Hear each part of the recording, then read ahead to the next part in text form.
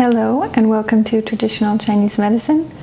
My name is Christina Kapothanasis.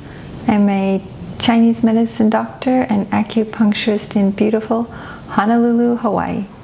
I'm a graduate of the Shanghai University of Traditional Chinese Medicine, where my 5 years and year-long residency were conducted completely in Mandarin Chinese. My mission is to help people incorporate Chinese medicine into their daily lives to promote health and well-being. If you think somebody may be able to benefit from this video, please share with your friends and family. I thank you for all your comments because they really mean a lot to me, so I will try to respond to as many as I can. If you have interest, you can check out my Instagram at Chinese Medicine Hawaii, where I post what my family eat every day to help you inspire and encourage you to eat a little cleaner for yourself too. And I am working on a course that incorporates everything that I've ever told any of my patients over the last 10 years about food, dietary and lifestyle changes that you can implement on your own. And as soon as the course comes out, I will put it in the comments in the description box below. For our case study today, I've actually seen her three times so far, and she is a patient with cancer. She is coming to make herself more comfortable as she undergoes chemotherapy treatments. And she was born in 1959. It is now 2021. Her breast cancer was diagnosed in 2018, but now it has metastasized to bones and liver. And her chemotherapy has caused side effects of taking insulin for diabetes. Now she has diabetes and neuropathy, mostly in her fingers. So she has to take painkillers for that. She also suffers from insomnia, high blood pressure, atrial fibrillation, high cholesterol. Her bowel movement, she goes every other day, and she thinks that food does not taste good anymore. There's a bitter taste in the mouth, and no foods taste like they used to. So I thought I'd share with you today, focusing mostly on the improvement in her sleep. Sleep will be crucial for anyone's condition, but especially for a cancer patient. And I would just like to share with you the very fast improvement she had in her blood pressure, actually, and her sleep. And we'll wait to see how the rest of it goes. I might not do this on a weekly basis like I have with my other case study, but I will pick times that I think are more interesting to share. So she already was sugar-free, but she started on her diet and was quite good about implementing the no dairy right off the bat. And then the second or third time I got to see her was when she started adding the no wheat to the diet, and she was slowly getting cleaner. But she likes to eat out, so we need to be creative. I went through many options of how we can still be clever and eat out and be relatively clean.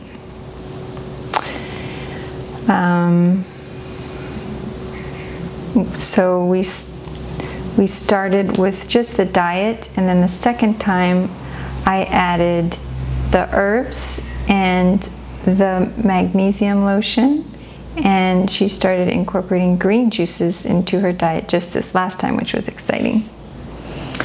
After she started on the food, the herbs, and the acupuncture, her blood pressure went down from 140 over 100 to 125 over 100.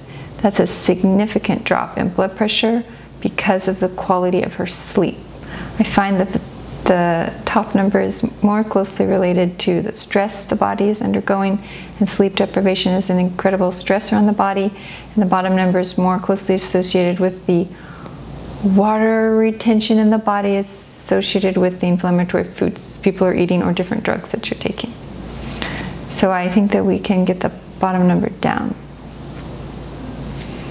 I was tickled with that though. She's a blood type O, so the sugars will be particularly harmful for her sleep. At the beginning, she would go to bed at midnight, which already took her 3 hours to fall asleep, and she would wake 5 times for urination in 4 hours of sleep. So a little more than hourly, and it would take her about 5 minutes to get back to sleep. After we started the herbs, acupuncture, and magnesium lotion, she would feel sleepy and lie down at 8 and fall asleep by 11, which is still 8, 9, 10, 11, 3 hours to fall asleep, but at least it's an hour earlier, which is closer to Chinese medicine. Ideal time to go to sleep is 10 p.m.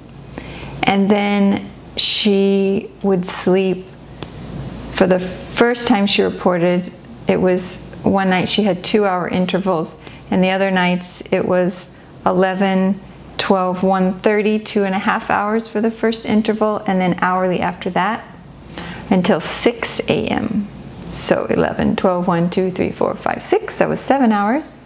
And this week she is still getting 6 to 7 hours, and then mostly at 2-hour intervals to wake. So that's a significant improvement for her overall condition, just because she's sleeping longer, 4 hours versus 6, 7, and 1 hour or less intervals up to 2-hour intervals. So less disruption and longer hours, which is very excellent for such a short amount of time for treatment. Another big concern for everyone, but definitely for her, will be her bowel movement, which was every other day. And now, after she started our diet, it went to brown, daily formed, but she was having headaches with the herbs at the beginning, and that's because the herbs were hydrating and a little circulating, and sometimes at the beginning that makes people feel a little headachy. Today she reported no headaches on the herbs anymore, which was excellent, because now she has sufficiently moisturized herself to the point that the circulation is okay and not causing her headaches. So she was taking more painkillers for headaches, and on top of her painkillers that she takes for neuropathy, which was only naproxen, not a strong narcotic at least, but still that was causing her to lose her appetite even more. So with less food, then she wasn't feeling quite completely eliminated. Then this week we figured out that her bowel movement was going, and then she skipped a day, and then it came back pebbles, and this skip a day was caused by taking senna with the naproxen. I understand that if you take other narcotic painkillers like hydrocodone, that definitely comes with some extreme constipation or pebbles or not going or pain. So I don't find that naproxen has that side effect, so I advise her to take it without the senna and see if she doesn't get constipated. But I think that the senna itself is just so, it has such a strong laxative effect, and it's very bad to use on a regular basis. So I think that that dried her, and that's why she skipped the second day. So I'm hopeful that she'll go back to the daily formed as soon as we take out the irritant, which I hope is just the senna. And so her bowel movement was beautiful, and I think it will go back to beautiful. And then her tongue in the beginning was beautiful and pink and thin white coating, with underneath the veins were not stagnant and very skinny normal, which is a beautiful tongue for a cancer patient, I must say. And then after her first formula, which was Nu Zenza 10 grams, Han Lian Cao 15, Xuan San 5, Eugene 5, then her warm, her warm slippery pulses calmed down, and her liver pulse that I couldn't ever tell what it really was, because it was either slippery and overactive from the spicy or slippery and overactive from the dairy. So I never got a chance to see it at its weakest, but I'm sure if I had taken away the spicy and the dairy and they had an overactive pulse, it would have been very weak, especially with her condition. So today I got a 35% out of her liver, which is very close to pass. We only need 50. And last week I did see the forest for the trees on her kidney, which was a 0, almost 0. And today I got a 25%. I come back to why that was improved. So on the first formula, her sleep improved, and I think the food was responsible for her bowel movement improving. And then we got the liver to 35%, but the kidney was still almost 0 along with the heart. And so she tested for Lu Jiao Shuang 5 grams and Shi Jin Cuan 10 grams. And then that's why I got the 25% out of her liver, out of her kidney today. So I was super tickled. We just need 25% more out of the kidney, and I'm quite hopeful that if we're not drying her with the laxative effects of the senna, that we will not harm the kidney yin, and maybe it'll just come up by itself. That's what I'm hoping for. Her other pulse, her lung pulse, has been at 0 for each appointment. I know that's partly due to her condition from the cancer, but I know it's also partially due to the adrenal fatigue, because this condition is just very stressful on the body, and then they put chemotherapy on it, which is even more stressful, plus all her side effects and the pain. So I think that I have a good chance of getting her lung up, especially since her liver and kidney are making such lovely progress, and her sleep. As you know, we need to regenerate with the sleep. Her stomach pulse started out 25%, and then it was overactive. So these past 2 times without the spicy and the dairy and the wheat and the sugar, mostly, then her stomach pulses has been a lovely pass. Her large intestine is 25%. I still think that's because of the drying effects of the senna. So I'm hopeful that that will also make a lovely comeback. Her acupuncture points, I did Nei Guan and Shenmen, and I did Tai Cong on the liver meridian, and Zulin Qi on the gallbladder meridian, Jie Shi on the stomach meridian, Qiu Shu on the gallbladder meridian, Zhongfeng on the liver meridian, and Rangu on the kidney meridian, all on the feet and the ankles, or the wrists.